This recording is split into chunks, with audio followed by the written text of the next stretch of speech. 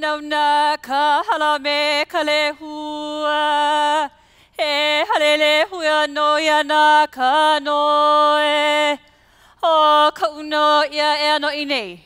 E lilane ho ia ka hiki mai. A hiki mai no o ko. A hiki puno me ke aloha.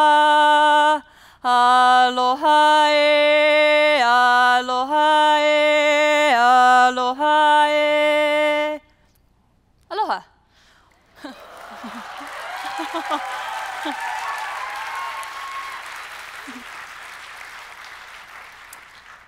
A Noelani keia no canoe he oahu mai au a haoli au I ke launa pu ana mai au kākou. Hi, I'm Noelani. And I'm a Hawaiian. The fact that I'm able to stand here today proud and say that is something I owe to a lot of people who fought long and hard for me able to do that. Because it wasn't always like that. For a time, Hawaiians lost their way because they were told that their language, their culture, and practically their very existence was worthless. You see, we not only had our Hawaiian kingdom overthrown, our cultural practices were banned. Hula was banned.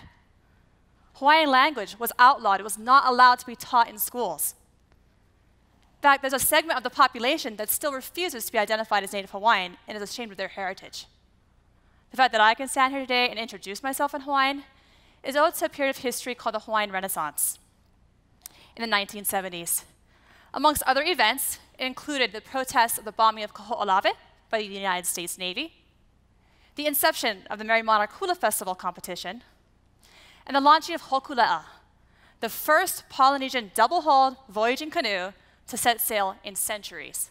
In 1976, Hokulea set sail from Hawaii to Tahiti, and after 32 days at sea, was greeted by thousands of people on the beach of Papua to Tahiti. She became a beacon of hope and pride, not only for Hawaiians, but Polynesians in general. Because Hokulea and her crew demonstrated not only the intellect, but the spirit of our ancestors. And it reinstated that pride. In fact, there were so many people that showed up on the beach to show their aloha for her. They wanted to touch her and try and get on board. They nearly sank her. Yeah, you imagine trying to kick people off as you're trying to greet them. In 2014, Hokulea embarked on a 3-year voyage around the world. Our ancestors not were only just great navigators, they were great stewards of these islands. The time that the first Europeans came, the journals of Captain Cook talked about large populations, maybe 800,000. That's the median. It could be even higher. It's approaching maybe the numbers of people that are living on Hawaii today. They figured it out, how to live well on these islands, and I think that is the challenge of the time for planet Earth and all of humanity. It's to figure that out. How are you going to do that? Hokulea is pulling us into a direction of asking the question, are you going to be responsible and are you going to take action? Are you going to do something with what you have? You got a voyaging canoe. In a generation, Hokulea has sailed over 140,000 nautical miles to reunite the world's largest oceanic nation. Today, Hokulea voyages around the planet with a message of Malama Honua, or caring for island Earth, with a firm belief that blending traditional and modern technologies will help us find our way to a healthier future. So in 1995, I was a young girl on the shores of Ke'ehi Oahu, and I had the opportunity with my fellow classmates to welcome Hokulea home for one of her deep-sea voyages with several other Polynesian canoes. At that moment, I knew Hokulea was in my future. Several years later, I had the opportunity to sail on Hokulea from Hawaii to Tahiti on her worldwide voyage, and subsequently a few more legs. The name of the voyage was Malama Honua, and I can tell you it was an amazing experience. Malama Honua literally translates to caring for the earth. But based on my voyaging experiences and what I've been able to see around the world, I can tell you that that translation does not do the intent or spirit of the voyage any justice. In fact, to quote a very recent Star Trek episode, translation is not the essence of understanding. Hokulea was Google tracked and her position was broadcast on the internet for everyone to see. So if you wanted to know where she was, you could find out. That made our voyage as crew members very different to the prior voyages in Hokulea's history. One of the legs we did took us across the Okeechobee Waterway in Florida.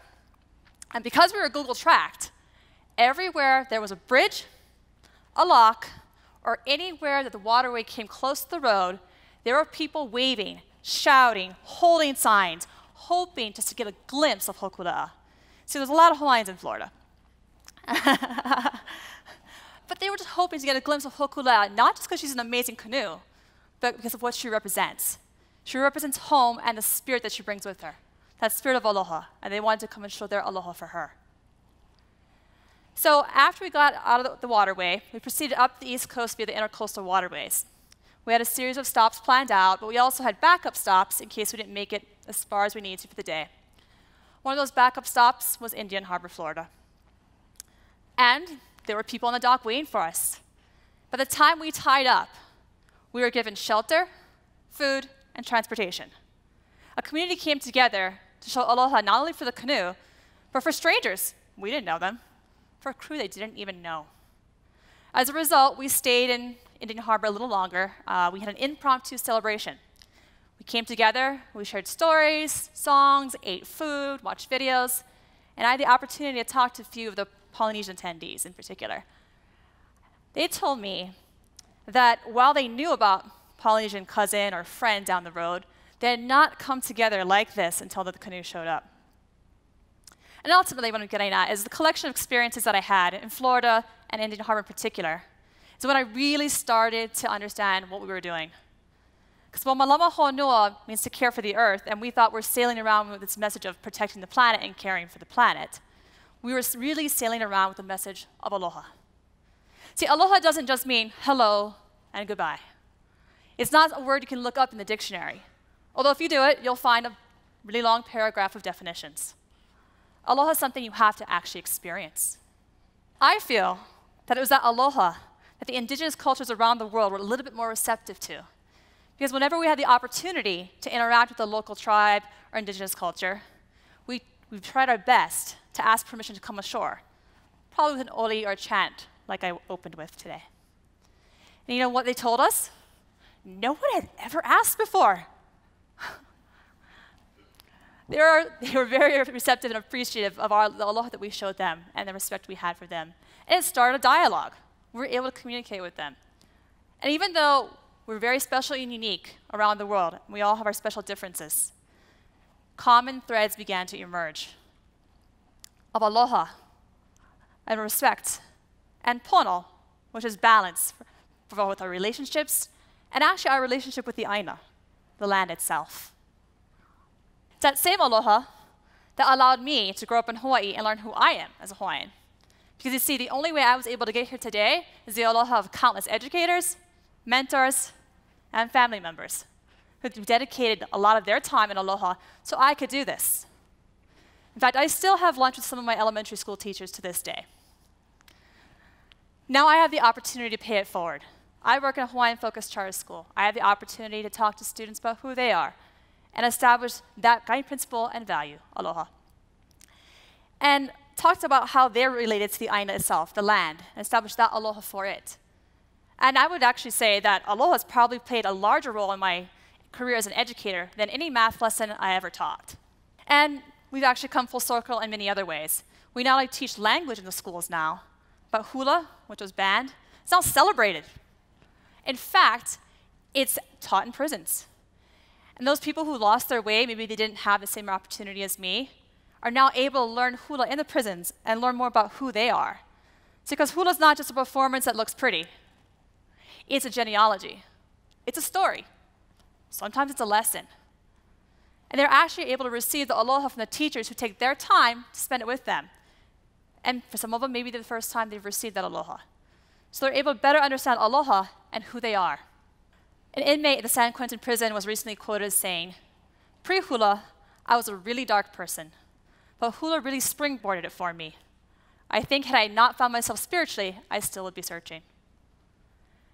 To be fair, aloha can be a difficult thing to do.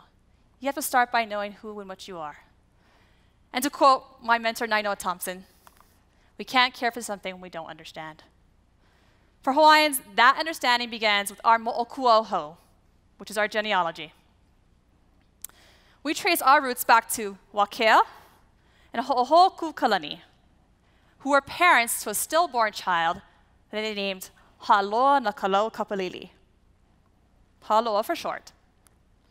They planted Ha'aloha in the aina, in the land, and he grew to become the first kalo, the first taro plant. Their second child, they also named Ha'aloha, became the first Hawaiian. And so in this mo'olelo, which means story, we've already established a cyclical relationship of aloha, care, and pono, which is balance. You see, our eldest sibling cares for us, but only if we take care of him and where he lives. And so really, Hawaiians were already eco-friendly well before the modern-day movements. And actually, I would say that going forward, society will probably start to look backwards and start to embrace the indigenous knowledge and values of all of the indigenous peoples throughout the world. In fact, just harnessing wind and wave energy is probably more in line with an indigenous way of thinking, of working with the environment versus against it. And so this is my charge to you. Find a little aloha in all you do, in your relationships, in your community, and your service. If we all take the time to find a little bit of aloha, then maybe we'll find pono. In the oral traditions of my culture, I'll end with a song about my roots as a Hawaiian. Mai kapi ina akala iha e ai ka mole olu hole hua heia ko kamae he mama aloha na aloha Hawaii ku'ukulaiwi mai na kupuna mai ha'ohe mea nana e ku'ai I ke vea ku'umawiwi e olau I ku'ula hui ke kuriana o ka oiwi o ka I makana o lelo he Hawaii